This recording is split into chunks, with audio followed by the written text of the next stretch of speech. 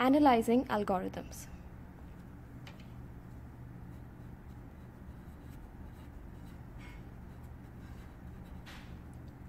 An algorithm is a set of steps required to solve a particular problem.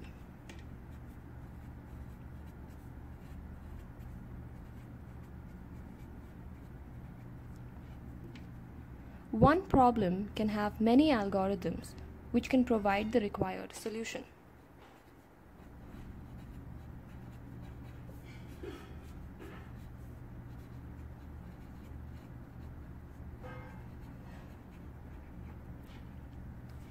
In such a case, we need to have a method of finding the best algorithm which can solve the problem. So we need to compare algorithms on the basis of time.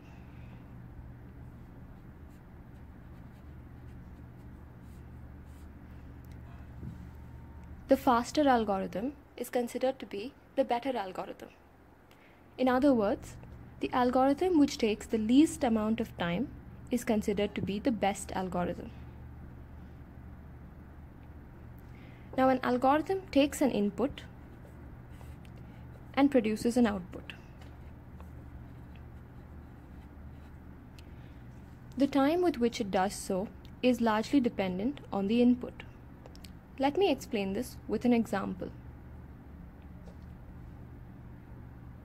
So let us consider a very simple search function.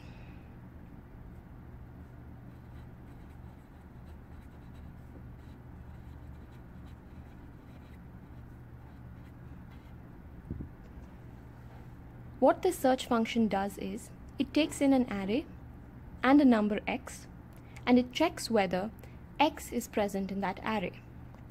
So it traverses the array element by element, checking if the element in the array is equal to x. When the element in the array is equal to x, the search will be successful and the algorithm stops.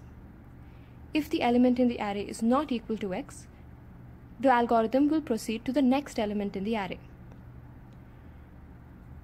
If x is not equal to any of the elements in the array, the search will be returned as unsuccessful. So let us look at a few cases that this algorithm will encounter.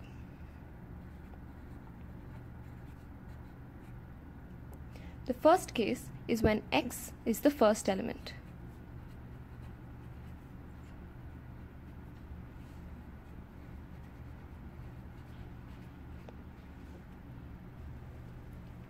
When x is the first element, the algorithm is going to check the first element if it is equal to x.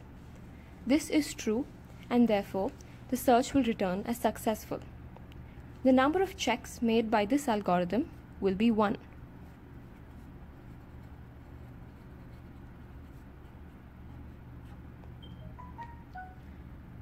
Let's look at another case that this algorithm could face.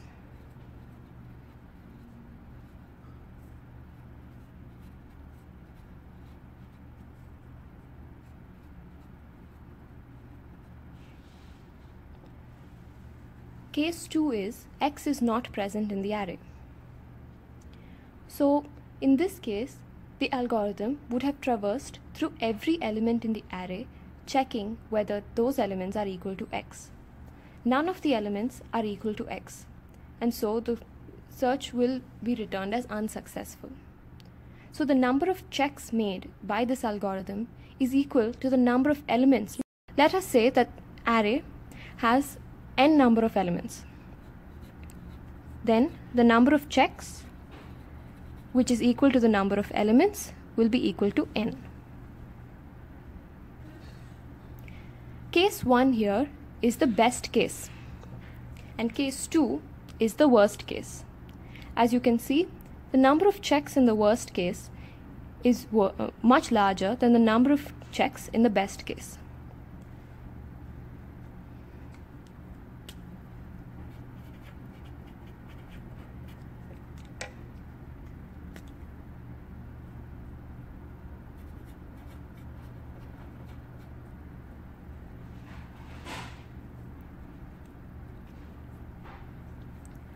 When analyzing algorithms and comparing them on the basis of time, we are concerned with the worst case. This is because the worst case is dependent on the size of the input given to the algorithm.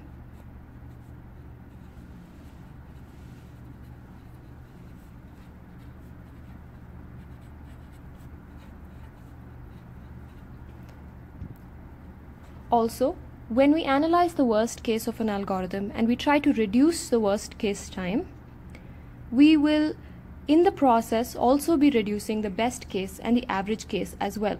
So it is better to be concerned with the worst case when analyzing algorithms.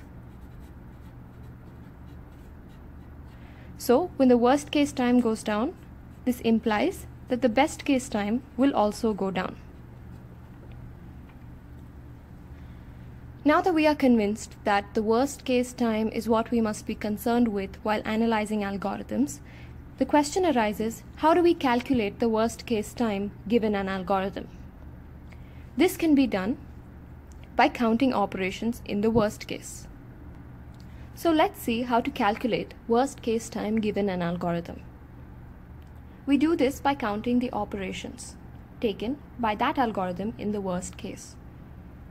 Before we start counting the operations of an actual algorithm, let's go over a few rules.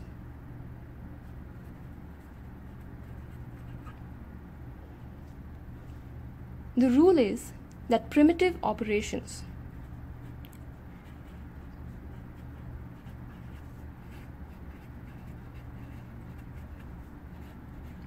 such as assignment,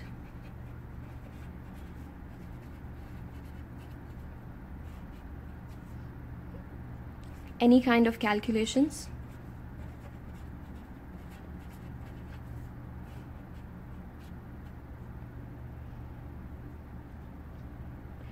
indexing into an array,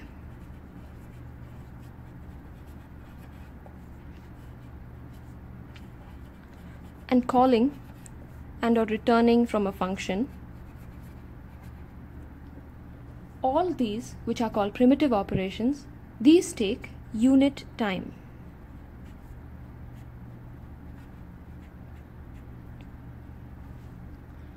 Let's look at a few examples and see if we can count the primitive operations in those statements.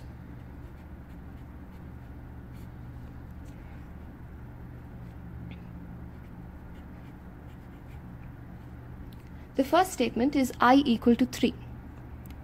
This takes 1 unit of time because it performs one assignment operation.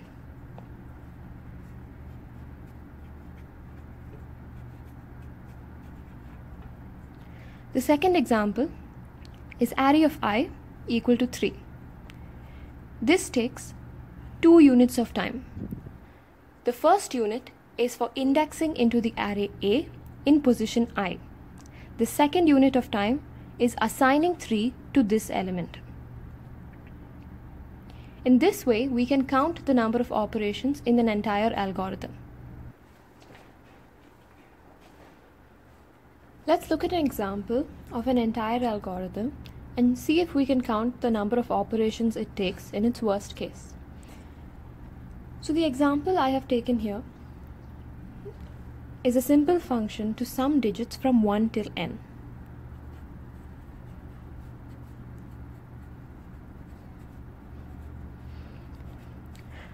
I'm taking n as my input variable. The first step is I'm going to assign a variable called sum the value of 0. Then I will have a for loop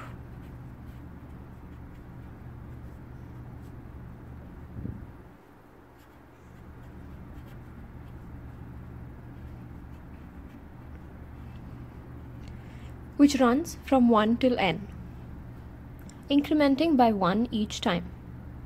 Inside the for loop, I will calculate the sum.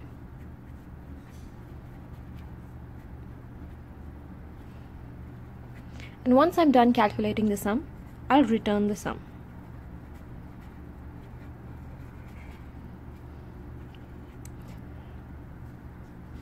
Now that we have the algorithm, let's start to count the number of operations. So the first step is going to take one operation. This is one operation for the primitive operation of assigning 0 to sum. So it's one assignment. Now let's look at the for loop. The for loop has three parts. It has an initialization, a condition, and an increment. So we're going to break it up and count the number of operations for each of these elements. Let's start with the initialization. I is equal to 1. This occurs at the very beginning of the for loop and only occurs once. The number of primitive operations in the initialization is 1.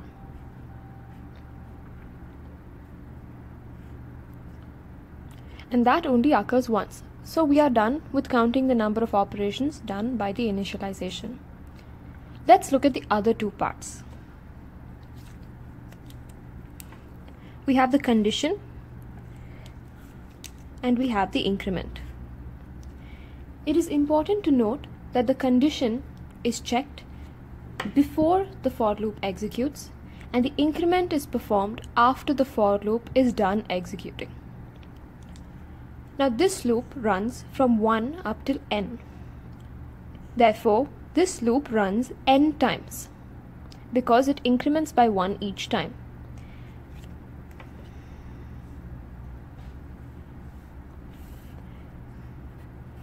So the number of times this loop executes is equal to n times.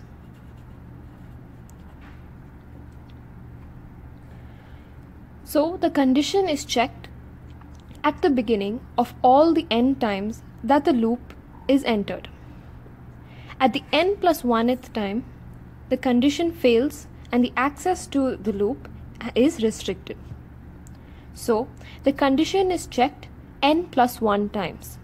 N times when it enters the loop and 1 extra time when the loop access is restricted and the condition fails.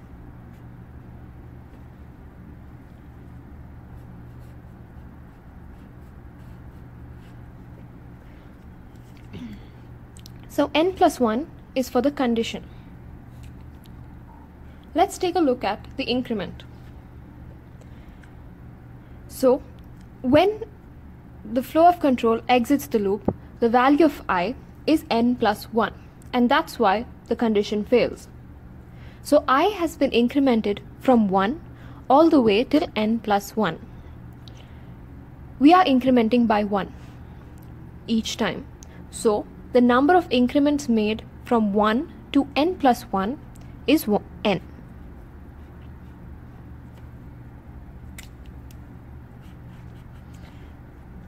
This is for the increment. Let's look at what is inside the loop. We have one statement. This statement on its own will take two primitive operations. One primitive operation to calculate sum plus I and one primitive operation to assign the value of sum plus I back into sum. So this takes 2 units of time. We have already mentioned that the number of times the loop executes is n times. So the number of times this statement will execute will also be n times. So the time taken in this algorithm by this statement is 2 into n. Now we have come out of the loop and we have to return sum. This occurs only once and takes one primitive operation or 1 unit of time. Now that we have counted operations throughout this algorithm, let's add it up and see the total time taken by the algorithm. So the total time is equal to 1 plus 1 plus n plus 1 plus n plus 2n plus 1. When we take the sum, we arrive at 4n plus 4. This is the total time taken by the algorithm in its worst case. So we can say that time is a function of the input size. And in this case, t of n is equal to 4n plus 4.